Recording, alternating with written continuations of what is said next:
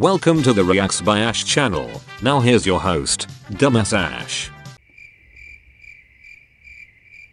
Okay. Yes, you read the title correctly. Today we are going to be sharing our unpopular music opinions because as a music reactor, I'm sure other music reactors can relate, I get the comment of, You're too positive.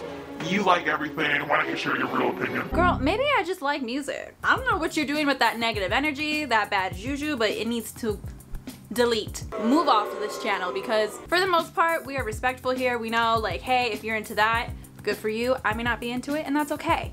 However, you guys want to know my opinions? I have some that may or may not be unpopular. I don't know, I needed a catchy title. I don't think I share my maybe unpopular opinions about music would really catch your eye, right?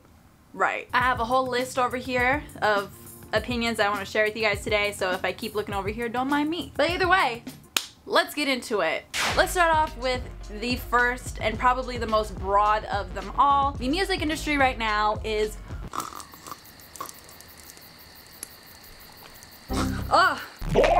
snooze fest. Don't get me wrong, we have had some great projects, we've had some great things this year, but overall, like, where is the pizzazz? Where is the fun?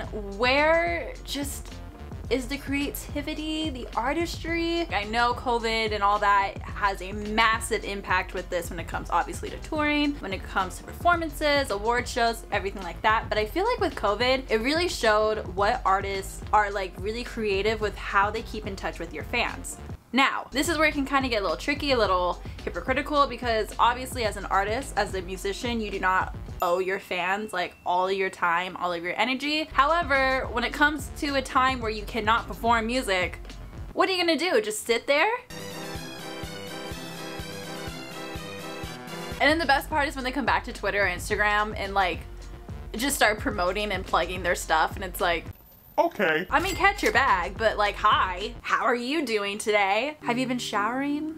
Have you been eating? Have you been drinking? What new perfume or cologne are you wearing? Maybe some Euphoria from Calvin Klein? Maybe a little blush from Rebecca Minkoff? Like, just let me know, girl. You know, but maybe they don't have a signature scent. Maybe people don't know what they smell like, what they need to smell like. And that's okay, because guess what? This video is sponsored by Scentbird. Scentbird is a flexible fragrance subscription service that gives you the opportunity to shop from over 600 brands. Whether that is a top designer brand like Prada, Gucci, and Versace, or an indie brand like the Harmonious and Confessions of a Rebel, each fragrance you'll get a 30-day supply so you can try it out before committing to a full bottle, which is great if you're kind of like me and you're a bit indecisive or you just like to switch up how you smell. It's super easy to sign up. You can discover new fragrances by taking a simple quiz on Scentbird, and based on your preferences, previous purchases, and quiz answers, they'll help you to find the fragrance that you will love. And on top of that, with my code, it will only be $11 for your first month. So to give you an example of some of the smells you can receive, I'm going to share with you guys the ones that I've gotten recently. I got the Clinique Happy Heart, which is like a really clean and nice smell. The Rebecca Minkoff blush, that one was really surprising, but you can totally smell the jasmine and the pear blossom. But I have to say my favorite was the Euphoria from Calvin Klein. Y'all, I feel like a woman wearing this perfume. That sounds ridiculous, but I feel like I could take on the world. Like I'm going to the fanciest dinner in my little cocktail dress and no one can say nothing to me. As I always tell you guys, I never want you to be crusty, dusty, and especially musty. So you can use my code for 30% off your first fragrance at Scentbird. Plus, you can download their app for an easier use. Thanks again to Scentbird for sponsoring this video. Don't forget to check out all the links below, and let's get back into the video.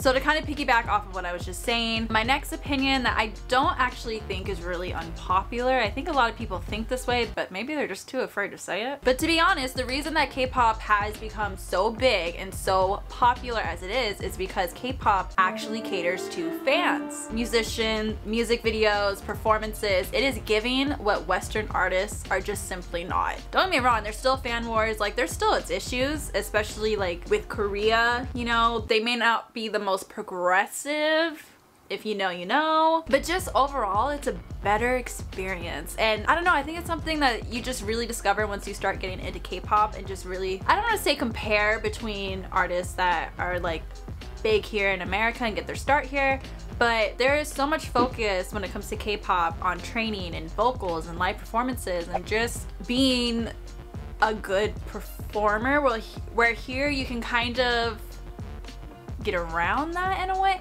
I'm not trying to drag like any Western artist. I'm just being honest with the industry. It's so different.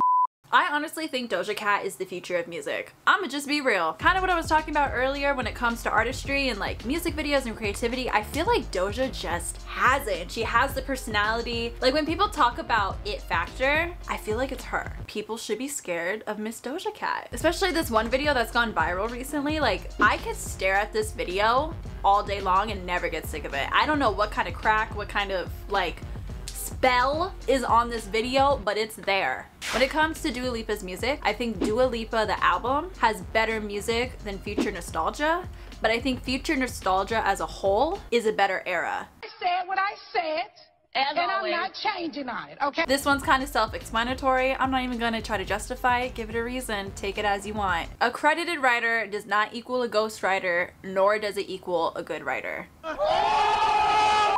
If music from the 2000s was released today, like if someone was to come out and make music like that, they would be taken as a joke. They would not be looked at as a serious artist. However, I think we can all agree music from the 2000s, I almost said the 200s. Where am I? Music from that era is just so good. Like it has a very distinctive sound. The vibe, the feel, like, oh, it's so undescribable, and I wish we could have another era like that. I think even the early 2010s were kind of like that, and now I don't know, I feel like the only era of music that we have had was like the trap house tropical beats, and we'll get into that in a second. But yeah, I don't know, I just miss music like that. Boo. Christmas music is cringy, but Halloween music is just as bad. I will not hear anything. No, you cannot justify any song except Calling All the Monsters. That's the only Halloween music that exists in my mind. Apple Music over Spotify. What is going on with Spotify? The interface, the layout, mess. Awful. Trash. I think music drops lately have just been oversaturated. I don't feel like anyone lets an album sit and speak for itself anymore. It's like drop after drop after drop, single after single after single, and it's like, damn, give us time to breathe. How many times have you gone to Apple Music and there's like 4 things being released in one night? On a rare occasion, it's like, ooh, this is a little treat, like we're getting so much new music. But it feels like it's almost every other week where it's like this, that, and boop is dropping something. And it's like, oh my god, I'm tired. Is that just me? Like, I just can't keep up with it. And then on top of it, half of it's boring because half of it is like trying to follow a theme. Like everyone was trying to do a little 80s moment for a second, but it didn't really last very long. So now everyone's like kind of trying to do R&B, but no one really knows how to do R&B. No one really has the soul for R&B. It's just a mess. It's just a mess.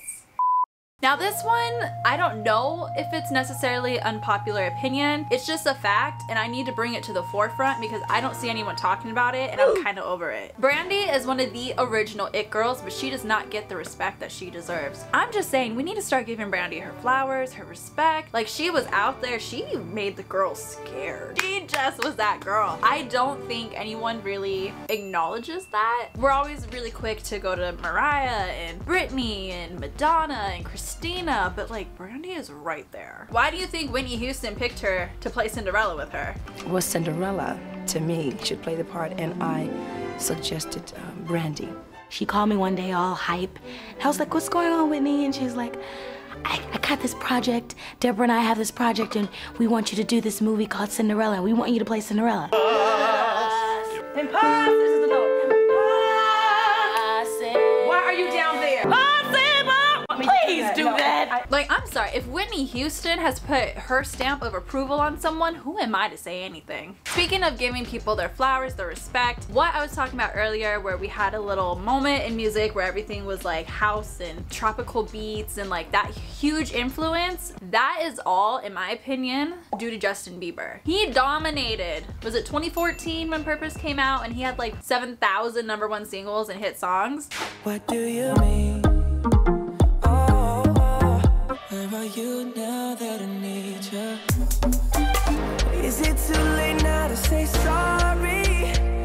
Oh baby, you should go and love yourself. Justin Bieber and I, we have our problems, we have our differences, whatever, but I will say what is the truth, and he dominated that year, and I don't think there has been another male artist that has had a bigger era and a more successful era than that one. Has there? Like, am I forgetting? Maybe The Weeknd? But besides that, like, crickets. Let's see, I have like a whole other list. Should I make this a part 2? Should I just go through this? Let's just go through it real quick, right? We all know I love to talk. If you don't know everything, you're not a true fan. Listen, some of us are adults. We got other shit to do. We got bills. You know what I mean? Like, as I've gotten older and I've gotten more responsibilities and I'm more involved in my career, I know I can't keep up with everything. It is just too damn much. So thank you to the people who do. So I can go and stalk you on Twitter and be like, hey, what's up? There's a difference between a singer and an artist. Selena Gomez does not deserve all the hate that she gets. No explanation, point blank, and the period. Albums don't need to be an hour long or over an hour long. These cute little 45-minute albums that people have been dropping, I'm kind of vibing with. This is not unpopular, or it should not be an unpopular opinion. I just want to state it for the record. Simon Cowell needs to pay for the damage he's done to his past artists. If you've been a fan of any of the people he has managed, you understand what I'm saying. Collabs are just not necessary. Stop putting someone on for the sake of having someone on. There will never be another Britney Spears. That's not an unpopular opinion, that's just a fact. And I guess I'll make this the last one just so this video isn't super long. Some Nick Disney songs hit harder than what some of your favorite artists are making today. She's So Gone from Lemonade Mouth. She's so good. Literally all the songs from Victorious.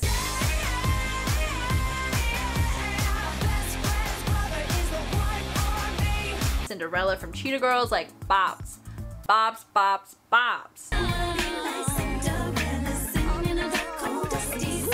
The Cheetah Girls could write Let It Be, but the Beatles could never write Cinderella. And that's all I gotta say about that. Okay, and that's pretty much it for this video. I can't wait to see all the comments being like, these are not unpopular opinions. Girl, I'm trying to catch a bag and just talk somewhat shit with y'all. Is that okay? No? Cool. Unsubscribe. Bye. But if you did enjoy this video, don't forget to subscribe. Maybe give it a like. Comment. I don't know. Do you. Definitely want to do another part of this video where I react to your guys' unpopular music opinions and give my opinion on that. I think that would be really fun. Maybe a little messy. Who knows? Anyway, love y'all. Take care of yourself. I'll see you in the next one. Everyone say bye to Peppa.